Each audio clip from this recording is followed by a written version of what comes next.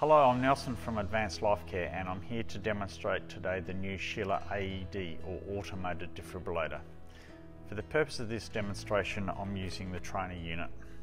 If we come across a patient who is unresponsive and not breathing or not breathing normally, that is the only indication we would use this unit.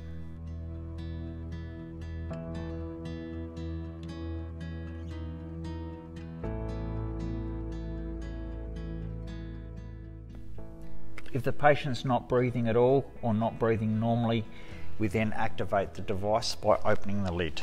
Stay calm and follow instructions. Remove clothes from upper body.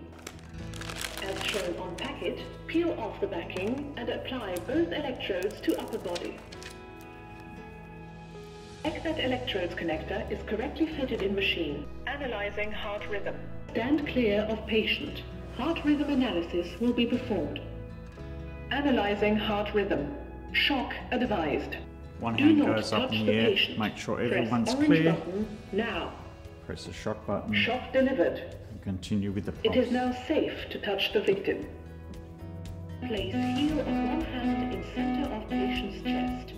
Place heel of second hand on top. With elbows straight, begin chest compression immediately. If we notice at the 2-minute interval of pausing that the patient is starting to breathe, move, speak and cough, we then place the patient in the lateral recovery position, but we leave the pads on so that it's continuing to monitor the heart rate.